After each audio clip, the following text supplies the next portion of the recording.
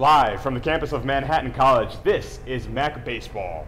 I'm joined alongside Tyrell Walden Martin and Alex Pena. I'm Josh Brewer. We have some Mac Baseball coming at you this afternoon. The Quinnipiac Bobcats taking on the Manhattan Jaspers.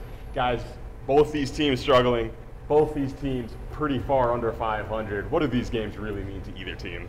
I think it's still a chance for Quinnipiac to try and sneak into a top 6 MAC spot. Right now they're sitting in 9th, a few spots behind, only a few games back. They still have about 6 games to go. I feel like they would have to either go 5-1 or 6-0 to get into the tournament, but it all starts here today. They're going to have to get past Manhattan first. You look at this Quinnipiac team, 2 of their best players, Matt Batten, the shortstop, and Scaffarello, power hitting, first baseman, right fielder, DH, whatever you want to call him.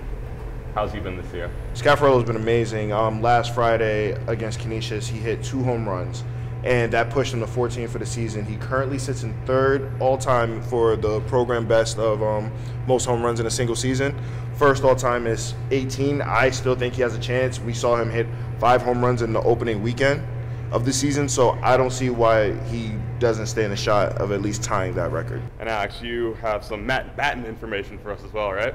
Actually, when you talk about closing out this season in style, because there's little playoff aspiration, you look at ending the season well and also getting those personal accolades. And Batten, as you said, he is 1 hit shy of tying the school record for most hits in school history, and he's been someone that has been hitting the ball consistently throughout the season these past couple of weeks, especially in the month of April and then the early portion of May. He's been someone that's been getting hits early on in the game, helping his team win these close games throughout the end of the season. So Batten, you look at him chasing that school record for most hits. We can be looking for that in these 3 games in the weekend against Manhattan. Matt Batten can do more than just hit the ball. He also steals bases, and he also works well defensively as a starting shortstop for the Bobcats. Now, there's one drill that he loves to do more than any other, and he was so nice to show that to us. So we're going to show you what the 3 of us tried to do. We weren't that great, but let's check it out. That was great.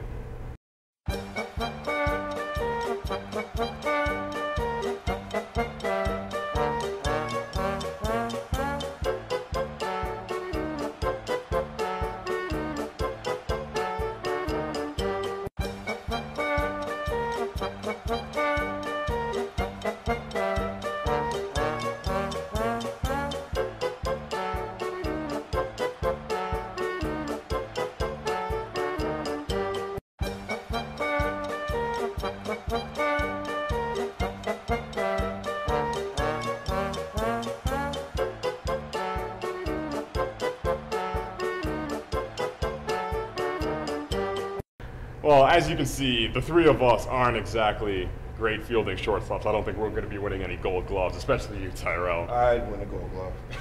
I'm fantastic. My fielding percentage was A1. I mean, I bobbled a few, but A few? Yeah, just a few. A few?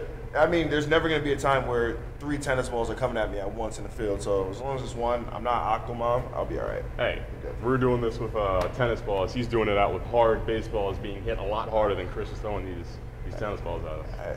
And I also have a glove on, not my bare hands. You know, Yeah, these are mitts, but they're not those mitts. very large hands.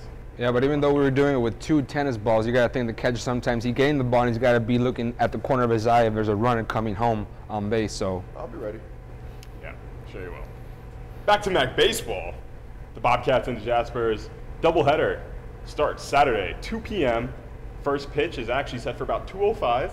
Second game will start approximately 30 minutes after. Right now they have that scheduled for around a 5 p.m. start. They'll play game 3 of the series Sunday afternoon at 2 p.m. For more on the Quinnipiac baseball team, visit QuinnipiacBobcats.com. For Alex Pena, for Tyrell Walden Martin, I'm Josh Brewer. We'll see you next time.